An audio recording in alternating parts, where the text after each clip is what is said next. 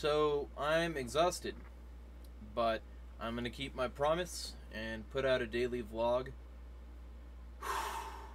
The daily vlogging grind, by the way, is difficult. It's taxing to think of a thing to talk about literally every single day. Like,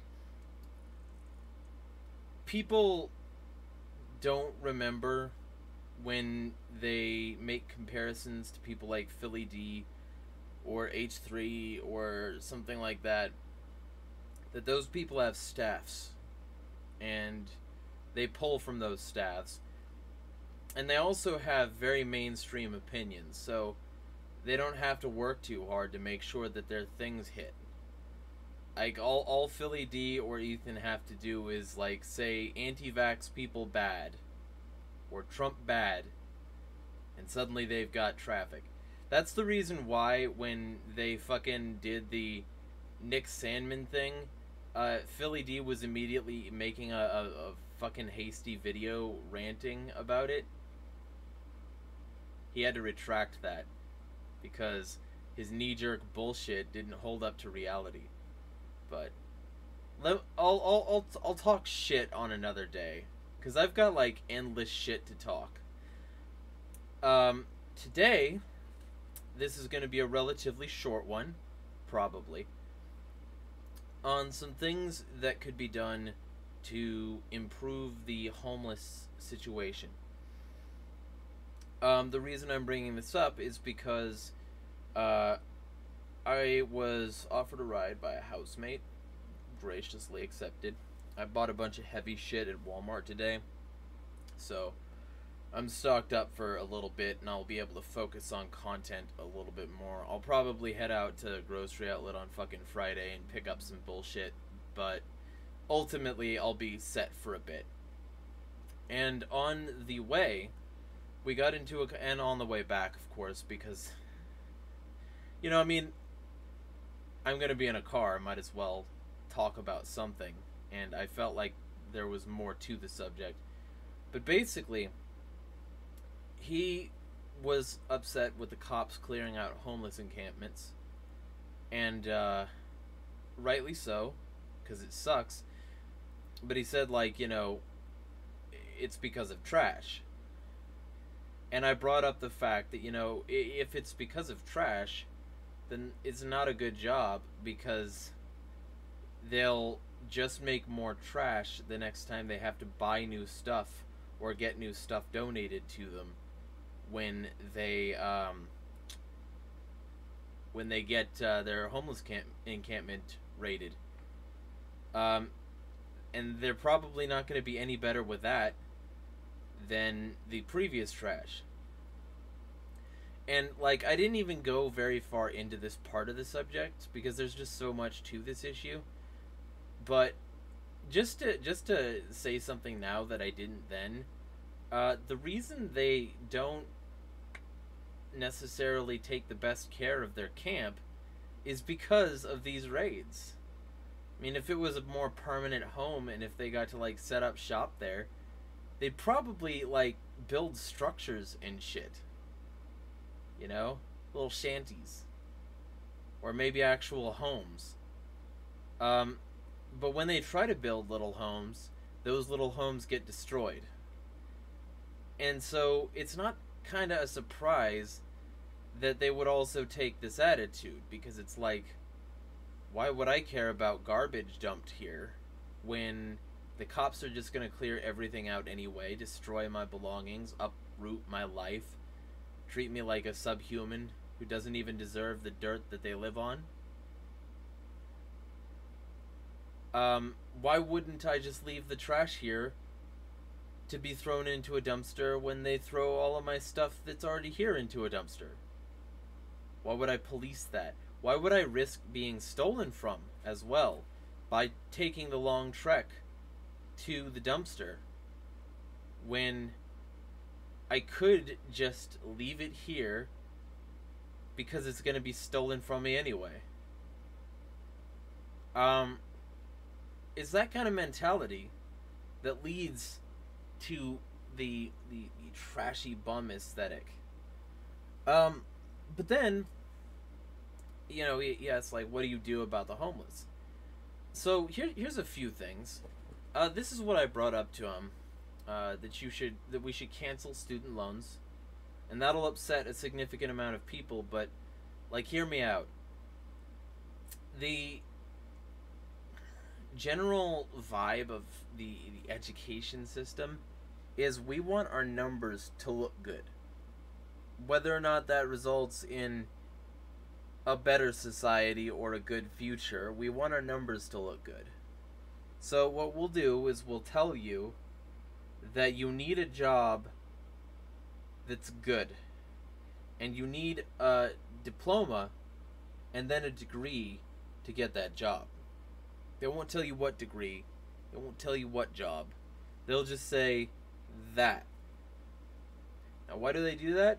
Well, because if they can do that, if they can convince you that that it's necessary for you to get the degree at the university, the college, etc., then they don't have to work too hard at their current job, because you're doing like the higher learning, and they don't have to make sure that they're teaching you any real life skills, because you're supposed to be learning those actual skills in college for the career you want.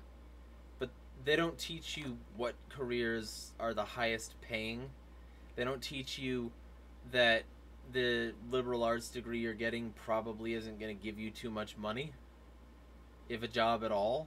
They don't tell you that a significant amount of these degrees are just tracks to a poorly paid internship with shit benefits, if any. If you even get the internship to begin with, and aren't just like an apprentice who isn't paid at all, right? Who gets to just like live on premises, and essentially, you get food, you get taught, and you get fucking room and board, but you don't actually get to advance. You don't get to move up in the economy and be one of the high earners. So upward mobility is killed when not only those things are the case, but you have debt breathing down your neck. And let me tell you, kids can't consent to sex. Thaddeus Russell is crying somewhere right now. Kids can't consent to sex because their brains aren't fully formed, and because they haven't had the life experience necessary to have the rational understanding of the decision they're making. It's not fully informed, and therefore is not consent. And we could say the same thing about being shoved into a career track for a job that's not guaranteeably good. Why do people get to like job fair these kids into the military, or into some shitty like corporate position they'll hate, or government work, or all these things that they just sort of get funneled into? Why does that happen? Well, because these kids have nothing better to start off with. They don't have the skills. They were discouraged from getting jobs as kids. They don't have the experience, because this society increasingly shelters kids.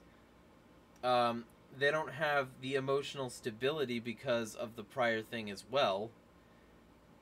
So what do they have? They have shit jobs that anyone can do, that are getting increasingly automated away anyway, or absorbed by immigrants, refugees, etc. Who, by the way, I don't mind. I'm just saying that it's a fact that they're getting the jobs. The fact that this is what's happening leads to disenfranchisement, and it leads to people in a massive amount of debt for things they didn't need because it's what they were told they needed. They don't go to a trade school, become a mechanic, and then get swamped. Generally. They don't go to a trade school, become a welder, become a logger, become a crab fisherman, electric line worker, miner, They don't do any of that. And then just like, oh shit, you know, I can't pay back my student loans for the most part. I mean, it happens, but not often. So, let me just be clear here when I say that I think America's priorities are fucked in regards to starting out. You know, especially since the people who get the good jobs went to the good college because they had the good family with the good money and the good connections, and that got them in there. Not like their skill, their intellect, their prowess. Really, what got them in there is the fact that there were enough dicks in proximity that were attached to enough clout that they got fucked into place. That's what that is. So the good jobs are absorbed by the people who already had it good. It's nepotism, it's oligarchy. It's very bad. And student loan forgiveness would just be like a drop in the bucket that would allow people to be free of that particular constraint. And then they could get jobs. They could, you know, improve their lot in life. They could have more bargaining power for higher wages because they would have more of their own money that they already had, so they would have less to worry about if something did happen as a result of their negotiations.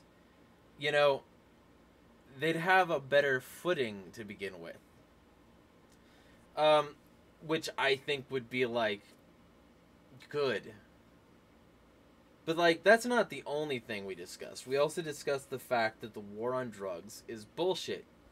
And that a huge amount of the homeless people do have the skills, have been to college, etc. Do have training and shit. But they're constantly downtrodden by the system. And a good example of that is the war on drugs, which constantly hyper-penalizes the poor. So you end the war on drugs, you suddenly have a lot more money that you were spending on the war on drugs, because it's been proven that ending the war on drugs reduces use, abuse, medical conditions associated with it, social malady associated with it. It's been proven time and time again that that's how it works. So why that hasn't happened yet? Well, profit, power. You know, maybe it hasn't happened yet because the powers that be get prison labor. And maybe the reason it hasn't happened yet is because the homeless population provides them with a warning sticker that says, "There but for the grace of us go you. You will be in the streets." That's how it will be. If you don't do what we say, if you don't follow our rules. Right? So, just to be super clear,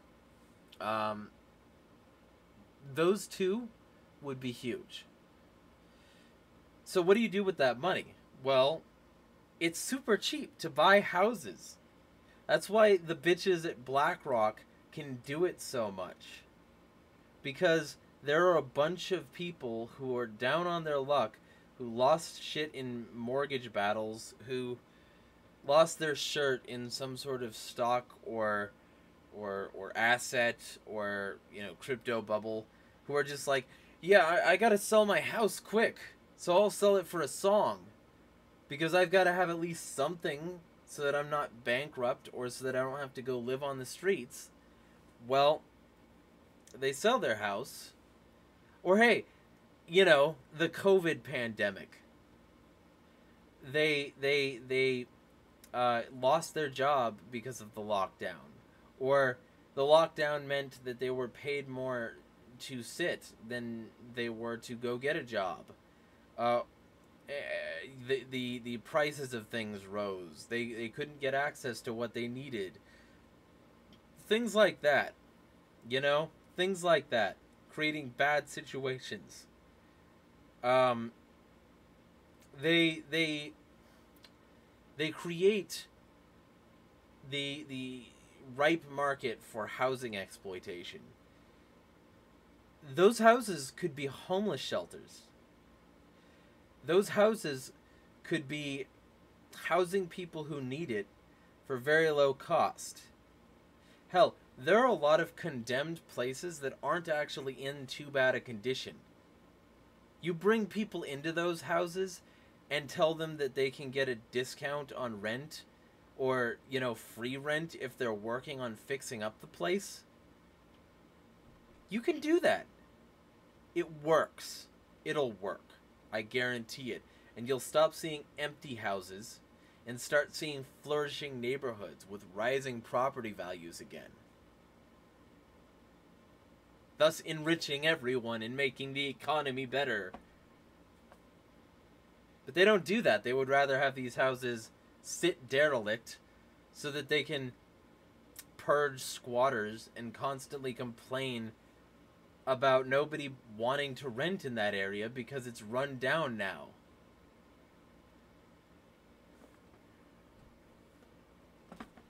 It's much easier to just let the problem sit and complain about it and have everybody be like, yeah, that's a really bad thing, than it is to get off your ass and do something about it, isn't it? But that's not all. You know, the money could also go to mental health treatment. It could go to making sure that there are sufficient resources, that people have the psychological grounding for success, because a lot of people don't. This system has cruelly pressed people through the meat grinder. It has destroyed their spirit. It has killed their families. It has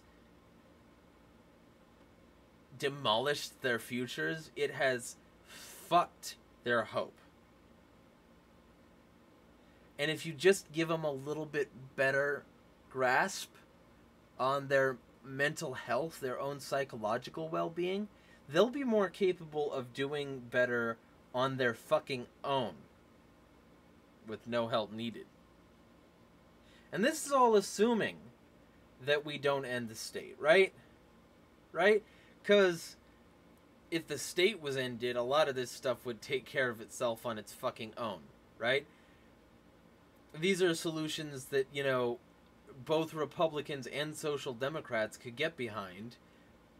Not liberals and not, you know, blue dog Republicans. Not the fucking wishy-washy fucking Ted Cruzes of the world. But certainly the actual small government Republicans. The ones who want to see money saved, because the war on drugs is fucking expensive. The war on poverty and the homeless is fucking expensive. It's not cheap to install spikes to make sure that homeless people can't sleep. It's not cheap to retrofit bus stops with huge ass fucking bars so that homeless people can't be there. It's not fucking cheap to put like tar solutions on places so that if people lay down on them, they'll get fucking dirty. It's not fucking cheap. But they still do this because they'd rather do this and have the haves and have-nots have the, oh, you don't want to become like one of them, so you better do what I say, because if you don't do what I say, I'm going to disable your life, and you're going to be like one of them. They like having that because it's a nice, brutal intimidation tactic. And this system is brutal and cruel. And I just...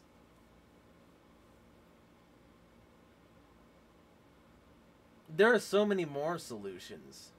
You know, not being a piece of shit when you pass them on the street. That people could just do. But they don't. Most people don't. Most people don't give a fuck. They will complain about them as though there's some sort of rodent infestation, but they won't actually do anything to stop it. And then, of course, you've got some right libertarians that say unleash the cops and clear them from the streets. Where will they go? Who cares? Because they don't care about the image that they put off, and they don't care about the fact that this makes them look like bootlicking thugs. Just had to get that out there. Less germane to the discussion, but more germane to my audience. Because they can now use this clip against those people. There are solutions. There are easy, concrete things you can do. You can work at a food shelter. Instead of throwing away your old clothes, you can either repair them and give them to somebody directly, or you can donate them to a thrift store. I recently went to Goodwill. I have never been to a Goodwill before. They've got really good deals. If you're a homeless person and you want a good place to get bulk clothing for cheap, go to Goodwill. Clothing, anything really. They've just got big fuck bins of them, and you can just, you know? Work at a soup kitchen. Work at a homeless facility. Work places that you can go to make those people's lives better and maybe give them a foundation for the future. And stop supporting the political policies that let them get there to begin with and force them to stay down. You know? I don't know. This was a disjointed rant. I didn't have anything prepared. I just wanted to yell at the camera because I'm having a hard time holding my eyes open. And I'm going to sleep soon. But I wanted to keep my promise to get something out. You know, and no matter how hard my life is right now, it can't be easier on the streets. There's always somebody who has it worse than you. So I figure this is a fitting subject anyway. You know? You want the druggies who are throwing trash everywhere and mucking up the place to have it better off. Make it happen. Direct action. Spontaneous order. Actual anarchy. That's what we need. And we need it yesteryear. And hey, all you fucking bitches who are upset about this virus, you better get cracking.